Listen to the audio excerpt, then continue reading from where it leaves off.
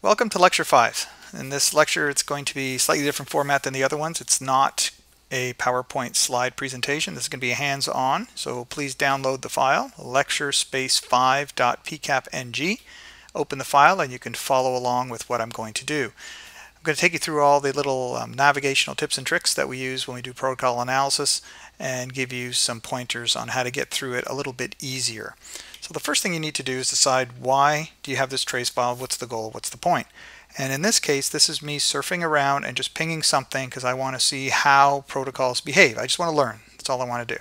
So you can see in this example, there's a lot of stuff, and we have the typical default display. We have our three-pane display, the packet list, the packet bytes. Packet bytes are down here, and packet details in the middle. So list, details, and bytes. On the right hand side, you can see you've got this funky bar with these colors. Well, because we're not troubleshooting, we don't need all this right now. So let's turn some of this off just to make things a little bit better for our eyeballs. So right here, there's an icon to turn off the colors, and there we go.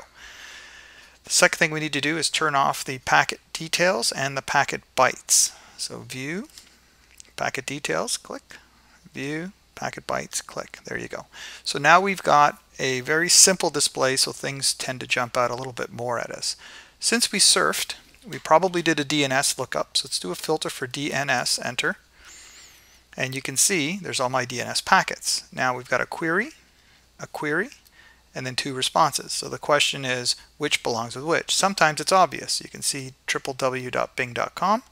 And down here I see response www.ping.com. Sometimes it's not obvious. So how can we find which belongs with which? So I'm going to pick on this first one. I'm going to right click, conversation filter, and I'm going to choose UDP. So this is going to give me a display filter for two IPs and two port numbers. So it's very specific. And you can see only one comes back. See that? www.bing.com, www.bing.com. So I've got my query, I've got my response. Now make sure that you have view, time display format, second since previously displayed packet. Now if you haven't touched anything, this should still be the same as before, but just in case, double check that. And down here we want milliseconds because Microsoft is not that accurate, less than a millisecond. So if that's all correct, you can see here we've got our time. The first one is 000. That's the time between this one and the previous one, which is nothing, so it's 0. So that's our starting point, if you will, or 0 out. And now we've got packet number 6, 21 milliseconds. So that tells me this query went out, came back within 21 milliseconds, and there you go. Another note about DNS, if you are looking at this, you'll notice there's these really cryptic codes. These are called transaction IDs, and we could also filter on that. So if you worked on a network where the IPs had changed or the port numbers had changed because you're either doing some sort of NAT or PAT or load balancing, something like that, or proxies, you might want to filter or try to filter on these transaction IDs. So let's do that. View, I'm going to turn on my packet details. I'm going to just stretch this guy up a little bit. There you go. And if you take a look, you'll see transaction ID. And when I click on that, down below we have a description, and we actually have that field name. So Wireshark is like a big old database. It gives everything a field name, and therefore we can search on stuff. Now that seemed a little bit obvious earlier because we used the IP address, but now we're digging in deeper. So I want to right click on this guy, apply as filter, and select it. And you get the exact same results because we're filtering on that transaction ID. See that? So now let's clear this. Hit the little X here on the end, clear that all out. And now we want to find the HTTP packets. So I'm going to type HTTP, and I want to show you a mistake people make. So I have my HTTP packets. Now you probably want to pick one HTTP command. So I'm going to pick this get over here, packet number 235. Right? So we highlight that guy. I want all of the packets associated with that conversation. So I need to put a better filter on here. I don't see TCP at all in this because my filter was HTTP, and that's what Wireshark did. So don't jump straight to HTTP. I encourage you to start at TCP or even IP, if you will. But I want to filter now based on the two IP addresses and the two TCP port numbers. So as we've done in our lecture before, we're going to right click, conversation filter, and TCP. So now we can see we have a filter for 2 IP addresses and 2 port numbers. And we can now see our TCP information, our SYN, SYN-ACK, and ACK. That is called the TCP three-way handshake. I'm going to cover that in more detail in the intermediate class. But that needs to be there at the beginning of every conversation. If you don't see that, you may have started your capture a little bit later and possibly have missed that. So there's a lot of good information in there. Then we see our GET command. And you can see 192.168.0.4, that's me. There's the public IP, that's a server coming back with an acknowledgement saying, hey, I got your GET. And then a little later, I get my data. It says not modified. So this is a really good little example to have where you can say, hey, I sent my GET packet. 51 milliseconds later, I get a TCP packet from the server or the load balancer or whomever gets in the way.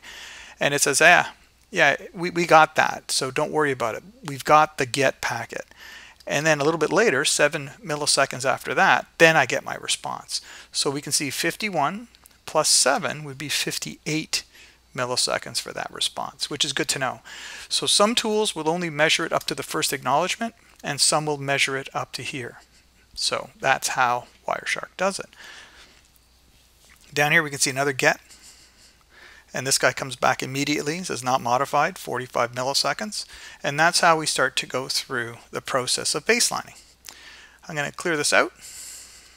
Now we're going to filter on ping, which is ICMP. And if you weren't quite sure about this, then you could always filter on the IP of whatever you pinged. And that's another way of learning what protocols you're using in the background. So you can see a ping request and a ping reply, a ping request and a ping reply. So let's concentrate on these reply packets. And you can see it says 39 milliseconds. That's how long it took for it to come back. 45 milliseconds. Now if I had my actual ping response screen up and I compared it to Wireshark, you will see a slight variation in it because Wireshark is measuring it as it comes into the actual application, right? Then the application itself needs to process the ping and the response and then put it on the screen. In some cases, the differences are very nominal, maybe a millisecond or less than a millisecond. But if you've got a very, very busy system or a server, you might notice 3, 5 millisecond, 10 millisecond response difference between those.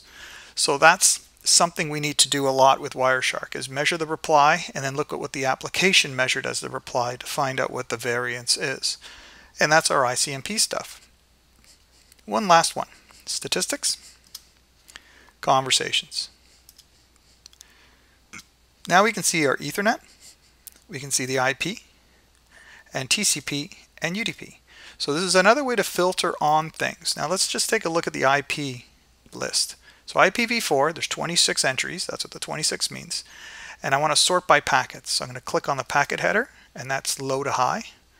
Click it again, high to low. So I want to pick the busiest one. That's how I'm going to do that. You can also sort by bytes if you'd like, but I'm going to choose packets. Right click, apply as filter, selected, both ways, the top one. Done.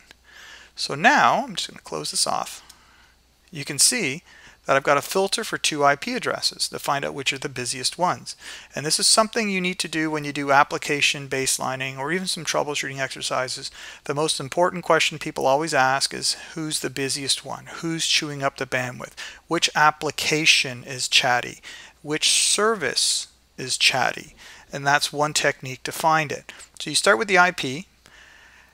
Then if you get past that and you want even more details, you can always go back to statistics, conversations, TCP, same thing. We're going to sort by packets. You can see the methodology doesn't really change too much, does it? And this guy has the most packets, 7,600 versus 2,200. So this is a very chatty little guy. So I know the IPs, I know the port numbers, I know it's port 80, so that's HTTP. I'm going to right click, apply, selected, both ways. And now we've got a different trace, because now we've got a display filter with an IP, a port number, an IP, and a port number. Just like the conversation filter we did earlier, where you right click, we went to conversation and went TCP. It's the same thing. It gives you the exact same thing. As a matter of fact, let's do that right now real quick. One last little exercise. So I've got this guy selected. My packets are 13,000. My display is 7618.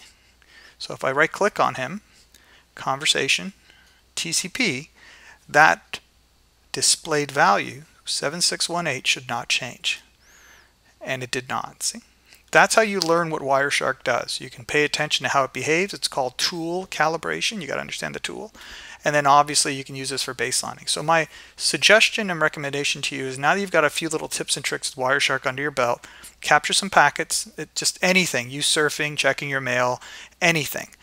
Save those trace files. Whenever you got a moment, take a peek at them, and then things will start to jump out at you bit by bit. It's better to have a little practice before you run into a problem rather than try to figure out the tool in the middle of a problem. So thanks so much for your time. Have a good day. Bye for now.